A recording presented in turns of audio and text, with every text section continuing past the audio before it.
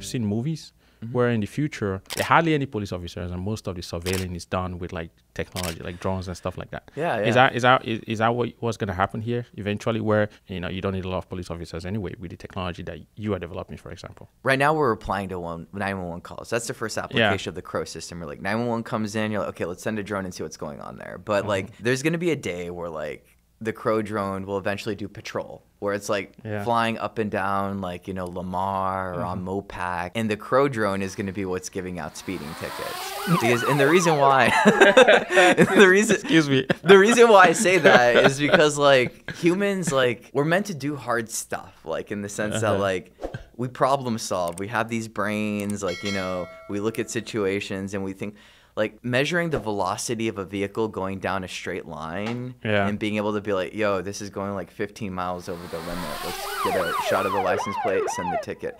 You don't need a human to do that. A robot can do that. The human needs to be solving a crime that requires like detective work and like, it's actually like requires their like full attention. So I believe there's going to be other applications of Crow that eventually it's going to be the Crow Patrol, like, or this and that. And, that's going to be really driven by like the software on the drone and the sensors on the drone, by the way. So like right now, like I said, we have a very early application of what we want to do, but the roadmap is long and there's going to be situations where like the Crow, and I genuinely believe this, that the Crow is going to respond to 911 calls and it's going to be saving people's lives. Like, there's going to be de-escalations that occur. Maybe like the Crow got there on the 911 call within 3 minutes and they were able to spot the person kidnapping a child or someone, and they were able to follow that kidnapper, versus someone calling in that call saying, oh my God, this is happening, and the cop shows up 30 minutes later and the person's gone. So like being able to get a public safety response on scene really quickly is going to be incredibly very useful, and it's going to be a net positive on the world. I really believe that.